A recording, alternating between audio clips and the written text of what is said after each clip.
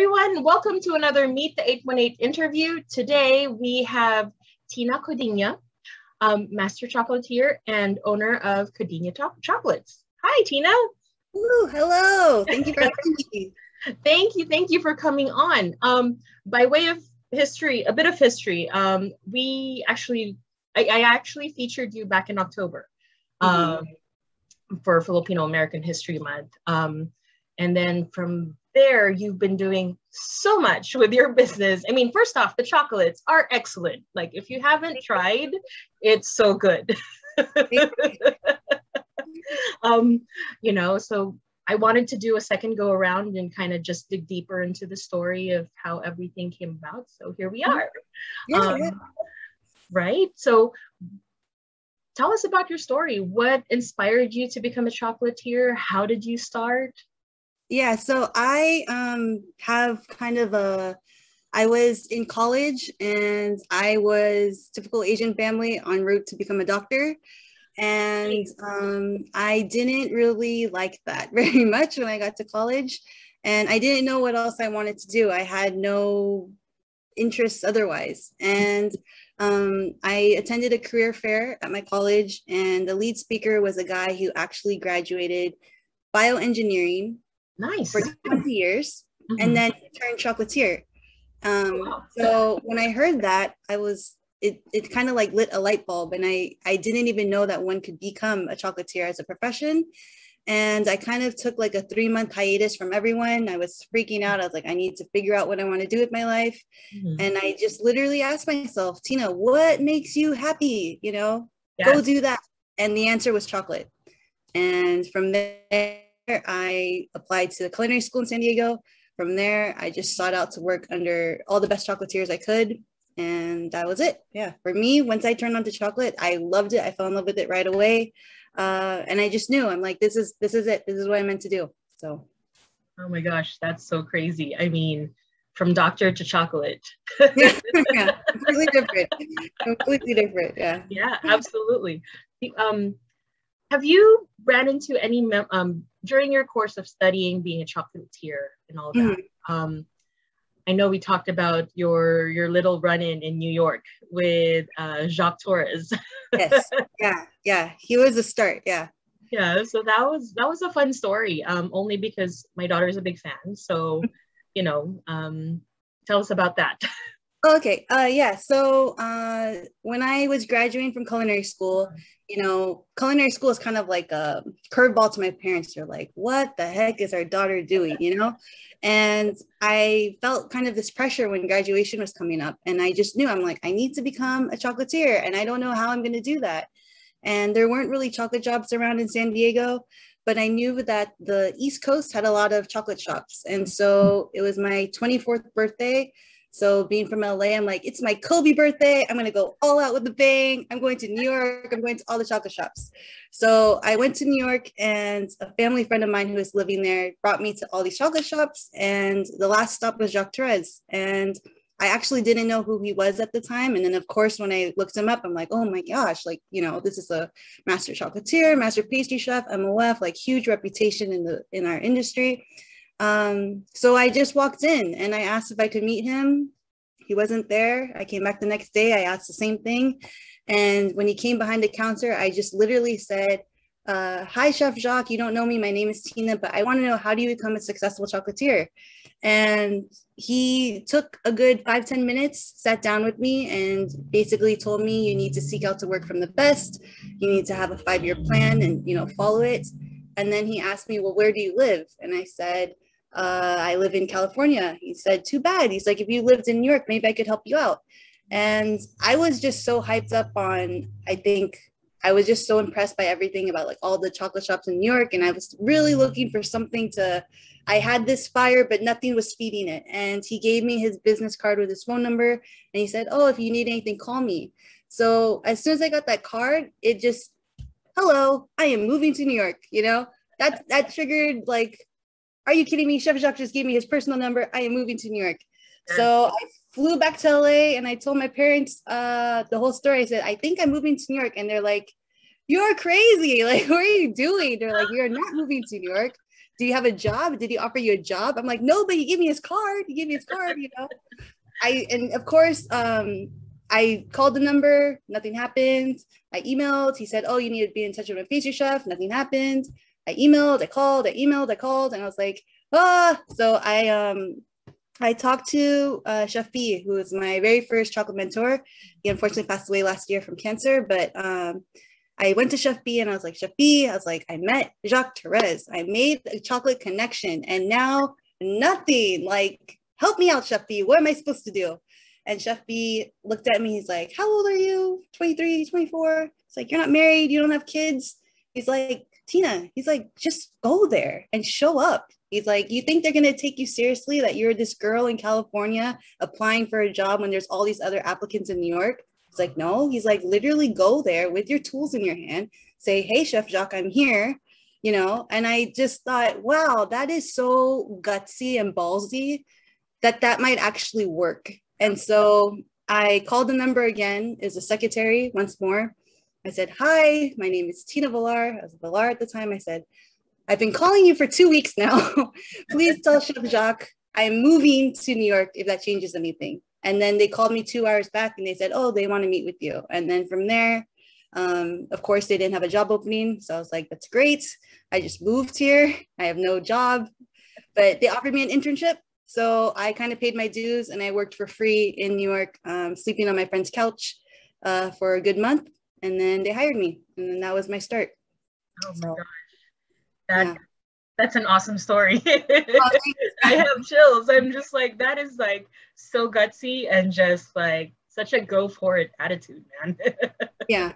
There was no going back. Like I said, like my parents were like, you abandoned everything that like you were prepped up to be, you know? So it's kind of, I feel like chocolate for me has always been such a strong, it's just something I connect with so strongly. It's finally something that I found that really brought me so much joy. And I don't think growing up, I really connected with anything. Like I was always a smart kid in class and I liked being the smart kid in class, but I didn't really actually connect to it, you know, or have something on the back of that other than, okay, I got straight A's, big whoop. So when I started working with chocolate, I was like, wow, this is freaking awesome. It's something unlike anything else. And I feel like anyone who works in the chocolate industry, they feel the exact same way. You can't describe it. If you're in the chocolate industry, you're definitely in it because you freaking love it. So, yeah. I've seen, well, I watch the cooking shows and the baking shows because of my, just like, I turn to her and I'm just like the art, you know, just the process of making chocolate or anything pastry. It's just so involved and just, it's just magic. It's just magic. Yeah. It's just magic. Yeah. So from there, how did you start Codinha Chocolate? Was it just a couple years after you moved back and then you... Oh, no, yeah. Codinha Chocolate was like 10 years in the making. So when I graduated culinary school, I always knew one day I wanted to have my own business. I didn't know what business was going to look like. And I felt like I was starting in something that I was completely at the bottom from. So I was used to being like in academics and I was always the best at it. I just studied my butt off. I was always doing well in it. And now I was entering somewhere where I knew nothing. And so that was very intimidating for me. And so I just told myself, I took Chef Jacques' advice. I went out and I sought to learn out from the best. So I wanted to learn in different chocolate businesses and different chocolate chefs who had different types of businesses, because I wanted to see, okay, what's it like to work in a massive chocolate factory like Chef Jacques has? What's it like to work in a luxury boutique like his wife had in Beverly Hills? What's it like to work in a chocolate that does wholesale and it works as a chocolate school also? What's it like to work in a big fancy 5-star luxury hotel that does showpieces and amenities and like thousands and thousands of chocolates like every week? Just to get my feet wet and see the different sides and see what I connected with the most. And so I always had a side business called The Chocolate Lady, actually, while I was doing all this work. And then after my husband and I, Bruno, after we had a daughter, we wanted to move, or I wanted to move back home to LA and be closer to family. And I had taken a pause from chocolate because I was focusing on raising my daughter for her first 2 years. And I just had an itch. Like I felt like there needed to be a revamp. There needed to be, like, I'd gone through so much already. It wasn't the chocolate lady anymore. And I was married, and my husband is a chocolatier also. So I like the way it sounds, Codinha Chocolate, and that's how it came about. So it's a family brand. Yeah. No, that's awesome. It sounds so classy. Like I mean, I've seen your chocolates and I've seen how it's packaged, and just it's too pretty to eat. I mean, sometimes like literally we looked at your box, or me and my family looked at your box for like 5 minutes going, Yeah. Yeah. Yeah. too pretty. So I put lots of thought in everything. Yeah. yeah, no, it was, and it was colorful. I think we got the box that had the yuzu chocolate. Yeah, the Wonderlust box. Yes. Yeah. So good. So how did you come up with your products? I know that it had yuzu. I know you had incorporated some ube in it. I know you had some Ferrero Rocher. So Yeah. all your creations, where does the thought process come from? So with Codinha Chocolate, we started it in COVID, right? We launched it September last year. And it was a business a year, really hardcore thinking, detail by detail. And I wanted it to be in every single aspect of it, the branding, the colors, the flavor choices, the design. I wanted it to tell a story. I wanted it to be crystal clear, like you are not just getting any old chocolate that I just thought about like on the whim. It's something that I've been thinking about for a very long time. So with the colors, it's a nod actually to, we have a favorite chocolatier named Patrick Roger in France. He's a MOF, also an MOF, and his color is green. And Bruno and I really like that green, but we didn't want to be exactly the same. We also both really love the water, and we kind of like the marbled effect. So that chose the colors. I am from California. I freaking love California. So Codinha is actually the same font as the California license plate. Yeah, so that's like incorporation there. For the Wonderlust box, because it was during COVID, and I was thinking when I was, testing out my audience, some people, they usually like adventurous flavors. Some people just prefer classic flavors.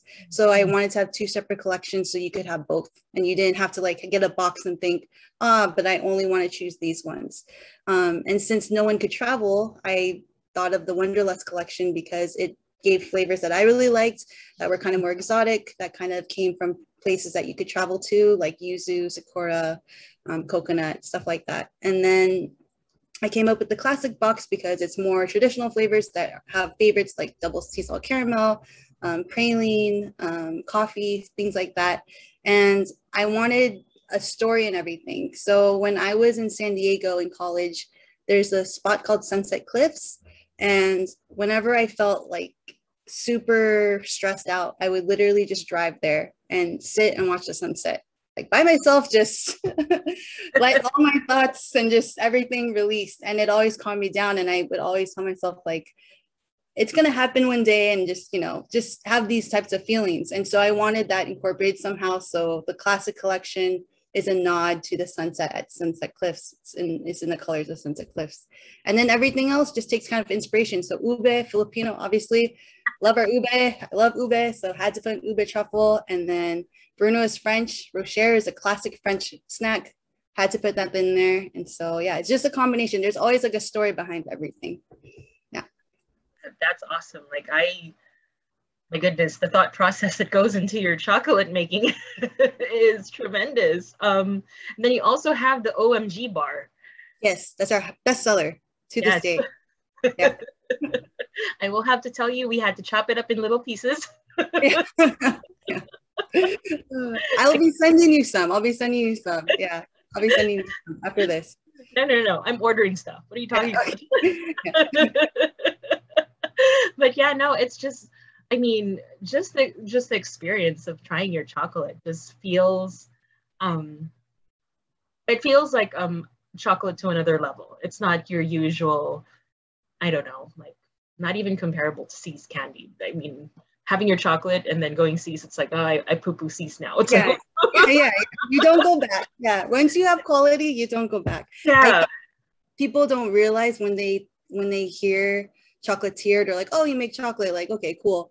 But it's like, no, there's a whole level. It's like there's a whole world out there that is slowly becoming more popular with social media and lots of chocolatiers popping up. But yeah, it's definitely, chocolate is a whole experience if you let it be. Yeah, and if you're exposed to it correctly, yeah.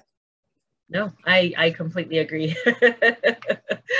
So since you started your business, what's the one thing you wish you knew before you started? Yeah, I was thinking about this. So I feel like with Codinha Chocolate, when I launched it, I knew there was no going back. I wasn't going to go take a job somewhere else. This was it for me. And when I had the chocolate lady, I made a lot of mistakes.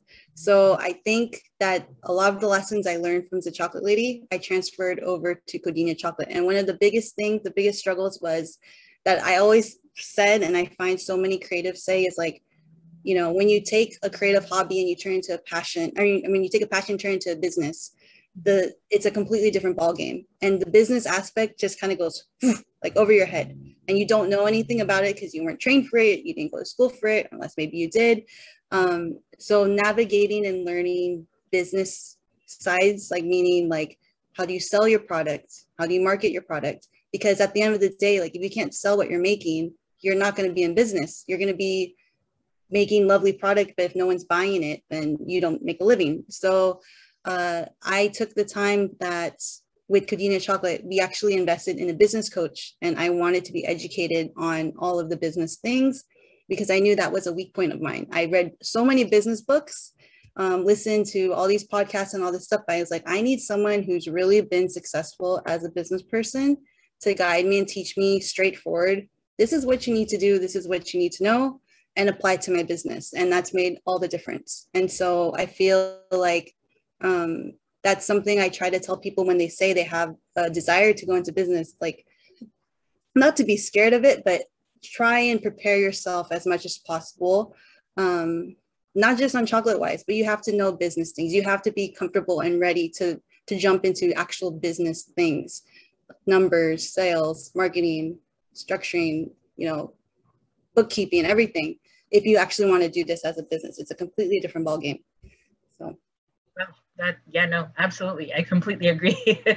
There's just so much to process. Like you can be so creative, but then the business side just kills you. Like how do you, as you said, how do you turn your passion into something that? Yeah, it's the saddest thing. When I had the chocolate lady, I felt like I was doing really great stuff. I invested so much money into doing certain events or certain things. And in the end, the return was like nothing. And it's like, I poured my heart into this and there's no return. And I couldn't connect, like, why is that happening? You know? And I didn't know business things. I didn't know my audience. I didn't know how to reach out to them. I didn't know how to communicate to them. I didn't know how to build customer relationships correctly. I was just kind of free winging it and thinking like, oh, I'm going to figure it out as I go. But every time I did that and I took my time that way, it cost me more money in the end.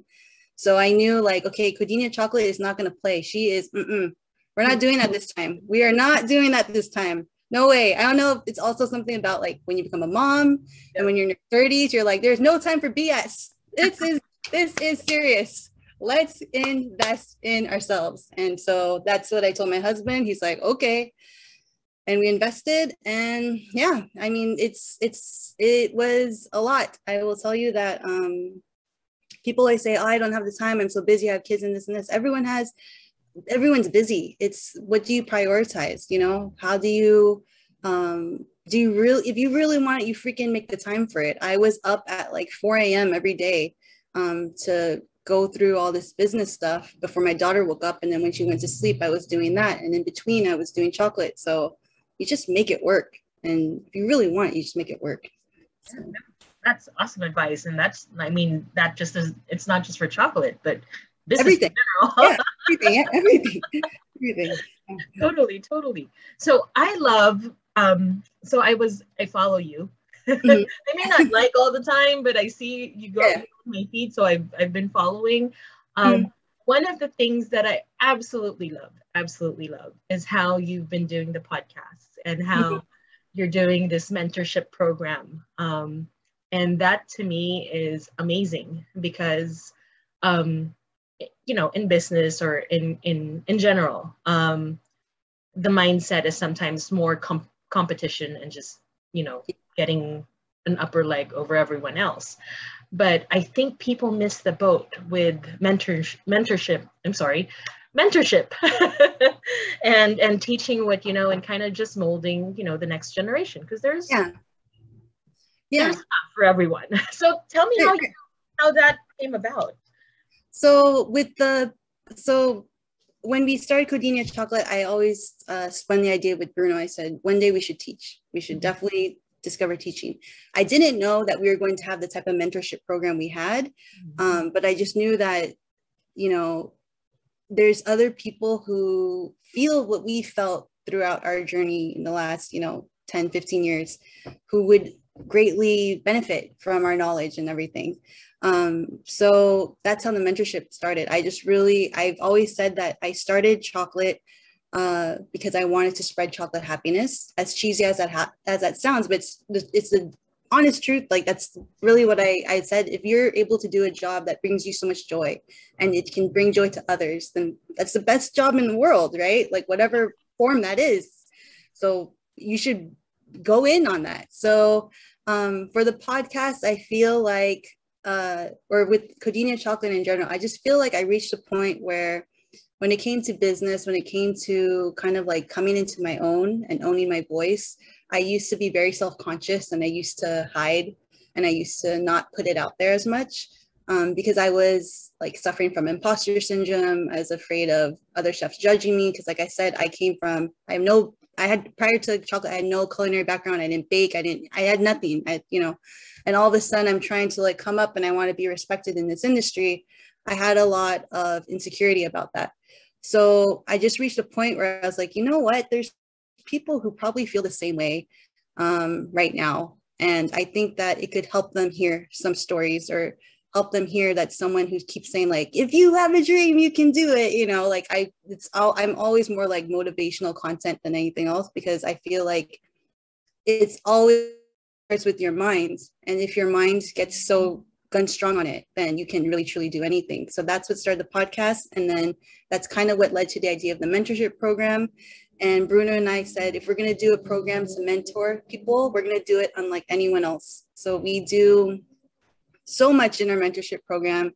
We teach aspiring chocolatiers fundamentals to advanced techniques. We go into chocolate business. We go into mindset. We do live classes. We do one-on-one sessions. So we really listen to our mentee, like for their specific needs. And we're with you for a minimum 3 months. So it's not like you took a class with us for a couple of days and all of a sudden it's like, okay, pack up, go home.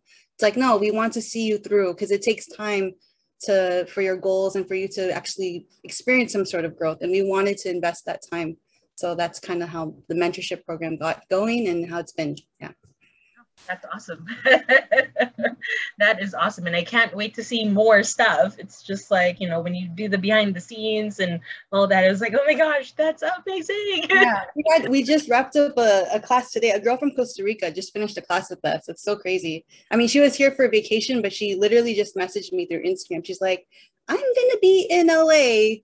Can I have a mentorship with you? I'm like, yeah, of course. And so it was just a great experience. Great experience. Oh my gosh, that's awesome. So I know that you guys are gonna be doing events. You're gonna be at the Valley Fest. Yes. On the 28th. Yes. Very excited for that. Inaugural Valley Fest, Codinha Chocolate's first public appearance. Mm-hmm. I was born and raised in the Valley, in Granada Hills. So yeah, I feel like, you know, it's about time to put the Valley on the map. It's been there, but you know, we haven't had an event this huge, I don't think. So it's going to be a really good time. August 28th, Westfield, Topanga, 5 to 10 p.m. Hope to see you there. My ticket. So yeah. That's pretty awesome. Yeah. So apart from that, is there any other events that you're going to be at or, you know? Doing? Yeah. So I am currently in talks with Cafe Aficionado, which I know is where your 818 event is. And I'm planning to do some pop-ups with them for the fall and the winter. And other than that, we are just focusing on our mentorship program as much as we can, keeping up with the holiday season that's about to come, because holiday season is always super crazy for chocolatiers. And yeah, that's about what the plate is looking like these Oh my days. gosh, it's so crazy. I'm excited for your pop-ups at Cafe Aficionado. Thank you. Yeah, they're like right next to me. I'm like, oh my gosh, I need to be here. So yeah. No, Reggie and Abby are good people. They're phenomenal, and what they do is all about community. So Yeah. shout out to Reggie and Abby. Sorry, kind of got No, good, all good. So, where can they find you? Where can they follow you?